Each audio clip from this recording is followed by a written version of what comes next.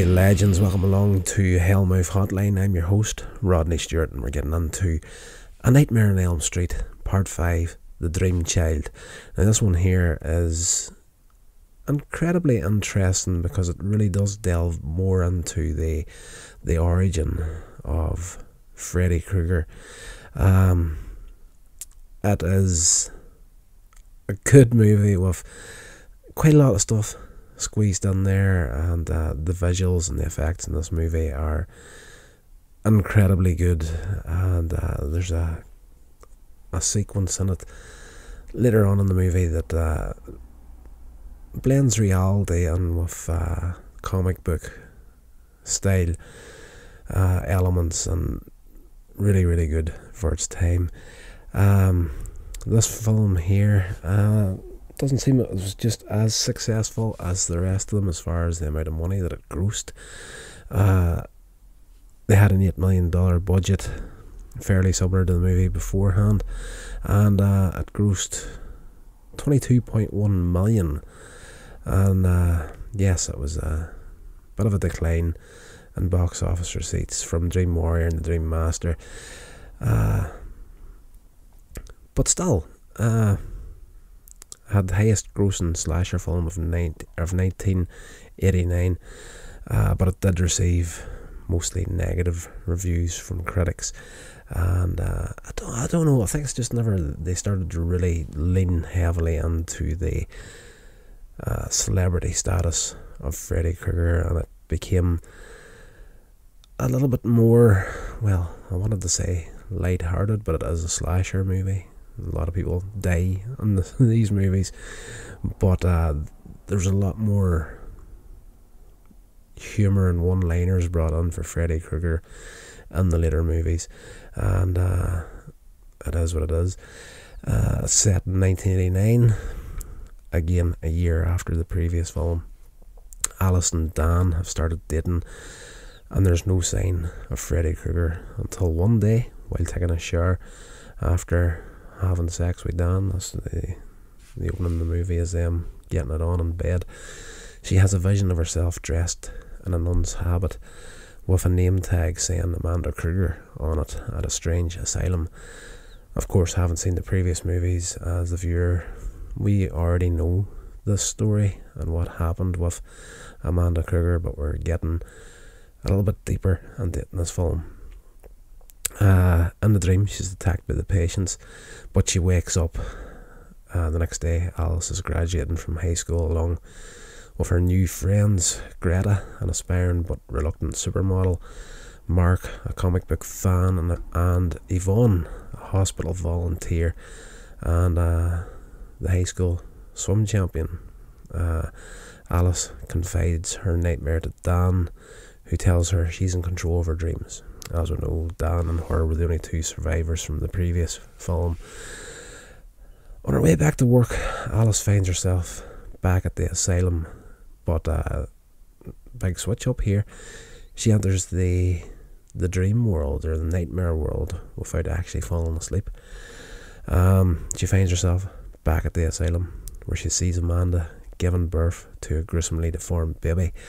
Amanda tries to collect the baby before it escapes, but it sneaks out of the operating room. Alice follows the baby into the church where she defeated Freddy in the previous film, and the baby finds Freddy's remain and quickly grows into an adult, hinting to Alice that he has found the key to coming back. Alarmed, she contacts Dan, who falls asleep en route to see her. Freddy attacks and electrocutes Dan, turning him into a creature before veering him into oncoming traffic.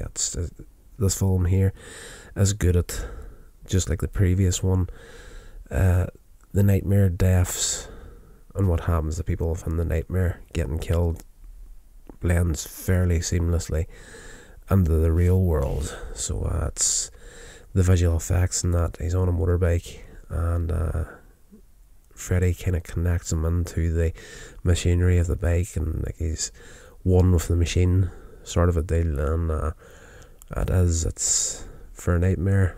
It's not fairly gruesome, but yeah, you know, was freaky enough. He dies in oncoming traffic in the street. Alice sees Dan's body in the van, dead, and then it comes to life to taunt her before she faints. Freddy animates Dan's corpse. Waking up in hospital, she hears the news of Dan's death and finds out that she is pregnant with his child. In the night, she is visited by a young boy named Jacob in the hospital.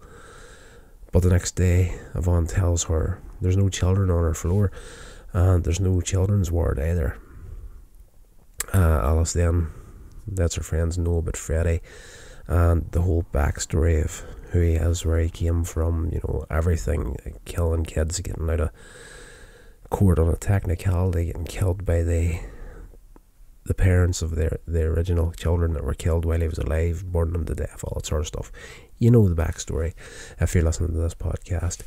That afternoon, at a dinner party at her home, Greta falls asleep at the table, and she dreams of herself snapping at her mother and ranting over her controlling nature before Freddy appears and forces Greta to eat herself alive before choking before choking her in front of the laughing audience of the people around the table. That's a fairly freaky death scene because of how it is connected to Alice. The dream that Greta is in and what Freddy's doing to her manifests in Alice's house, and she opens the fridge and everything turns to, all the food in it turns to mould, and Greta appears coming out of the door of the fridge. So it's one of these sequences where it's not overly graphic, but it's just the idea of it and the way it's executed is just one of these things that kind of sticks with you a little bit even after watching the movie. Where are we at? There we go again. I have lost my place in my notes again. Greta falls down dead in front of her mother and their guests in the real world after being killed by Freddy in the dream. Yvonne and Alice visit Mark, who's grieving Greta's death. Turns out he was in love with her and just was scared to, you know, pat and let her know his feelings. And a rift forms between them. He's not happy. He's kind of taking it out on the rest of them. Mark falls asleep and is nearly killed by Freddy Krueger, but Alice saves him before she's seeing Jacob again in the dream. Jacob hints... Did I even write that down properly? Yes, Jacob turns up in the dream again. Jacob hints that she is his mother, so the dream child is her unborn child. When she's dreaming, she's in the nightmare. She's seeing her unborn kid at about probably 6-7 years old. Alice requests that Yvonne gets her for an early ultrasound and discovers through a nightmare connection again that Freddy is actually using Jacob as a conduit to attack her friends, even when she's awake, and Freddy's been feeding them as victims to make him like himself. This is how everything's slightly different in this film. It's her baby and her womb. When it is asleep, Freddy can use the child's dreams to manifest himself so he can actually come after Alice while she's awake. It's a fairly ingenious idea in the movie. Yvonne and Dan's parents still believe in Alice is crazy, insist that she give them the baby when it's born, which Alice refuses. Alice and Mark then research Krueger and the nun Amanda, and realising that Amanda was trying to stop Freddy. There's the sequence at the beginning of the movie where in the nightmare Alice witnesses Amanda Krueger giving birth to this kid, Amanda actually follows her, but tries to warn her, but as the message is lost when Alice wakes up. They investigate her whereabouts, and Alice goes to sleep, hoping to find Amanda in the asylum. While there, Freddy lures her away by threatening Yvonne, who has fallen asleep in a jacuzzi. This sequence is incredibly good in the movie. Like, the visuals are fantastic, the effects are great, but I do have to agree with what was said there earlier, that it's not as good as Dream Warriors or the Dream Master. It's just, it started to drop off, and that, well, you could call that a trilogy of films within the first five. They're all connected, but you know, the story that started in Dream Warriors has continued through the Dream Master and this film, and the third part just seemed a little bit weaker than the other two. Where are we at now? Okay, Alice rescues Yvonne, who finally, almost at the end of the movie, starts believing what she's been told for the better part of the movie.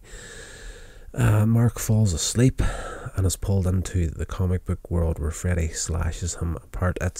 That sequence alone is great. In this part of the movie, Mark, he's trying to stay awake to watch over Alice while she's in the nightmare, trying to deal with Freddy and, you know, sort out our friend Yvonne. But probably in this section of the movie is the one part where, you know, the Freddy Krueger movies have been incredibly good at blending the moment where one of the victims falls asleep and enters the dream, and as we got through the movies, that got more and more apparent when it happened. But this here was a fairly seamless blend, where he's a comic book fan. He actually draws his own comics, and he's lying across the floor and he's reading like X-Men and all these different sorts of superhero comic books, and when he falls asleep, he comes across this comic book that he's never seen before, and as he flicks through the pages of it, you as the viewer, you're seeing the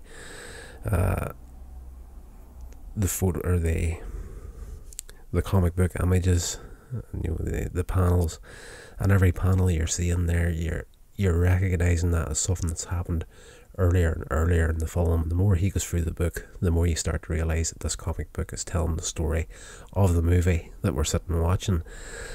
And the last panel that he gets to, that's actually drawn and finished, is at the start of a page, and the rest of the blocks on that page and the page after it are all blank, and the image is of a guy on his stomach on the floor reading a comic book, which is exactly what Mark is doing at this point. And that's the point where he gets sucked into the comic book, and Freddy comes after him and takes him out, and there's a few one-liners out of Freddy and that part that just went beyond cheese.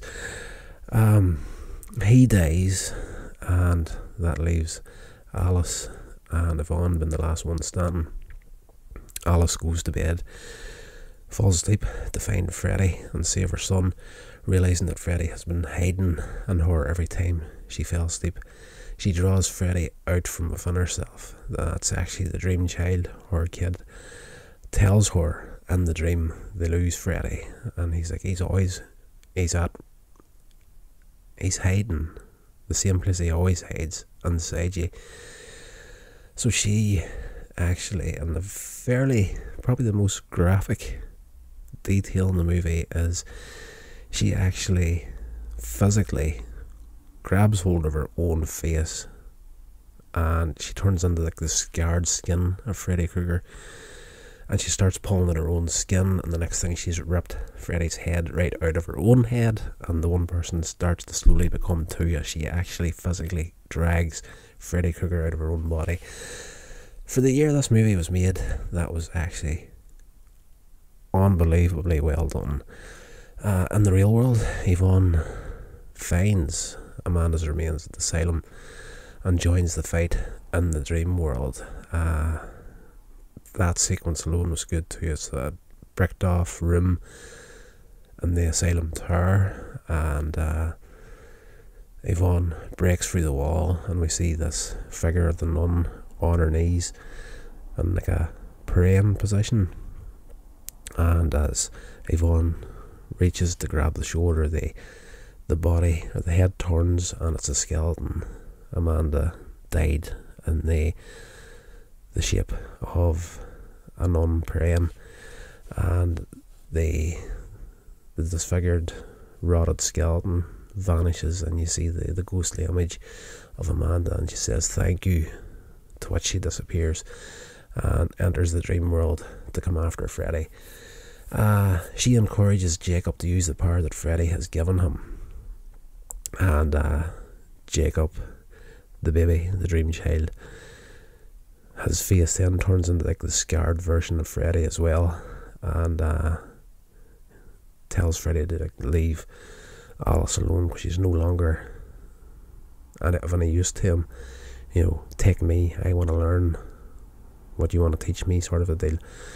To which Freddy is going to take him up on the offer, and Jacob, he unleashes Freddy's own power against himself. Freddy is pretty much ripped to shreds, and the infant form that he was in at the beginning, whenever he went looking for his destroyed body from the previous film, is what he ends up as again, and is lifted and absorbed by his mother, while Alice picks up a baby Jacob, and like the baby disappears, turns into light, goes back into her stomach.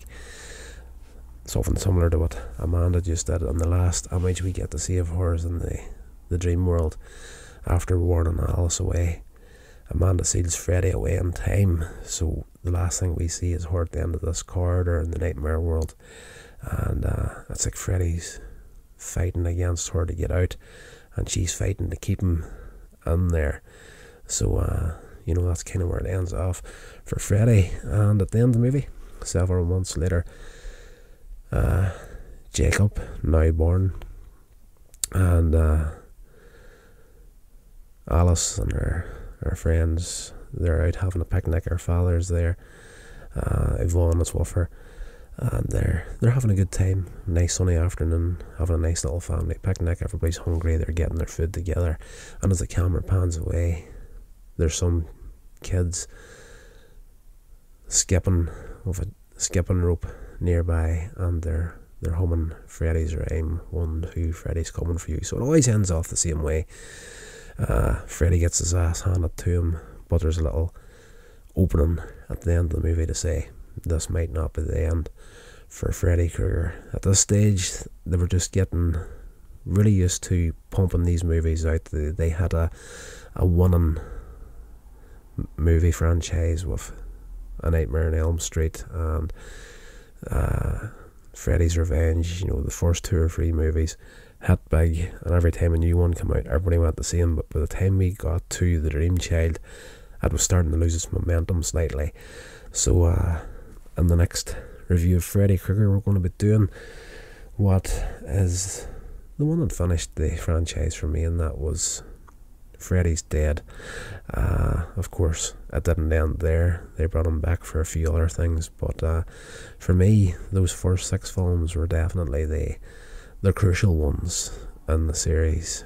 And that's not to say we're going to stop at that. We're going to do the new Nightmare and everything else as well. So that's going to do it for this episode, guys. Hope you enjoyed it, and I will talk to you in another episode very, very soon. This has been a production of Coins Age Media. Thank you so much for listening.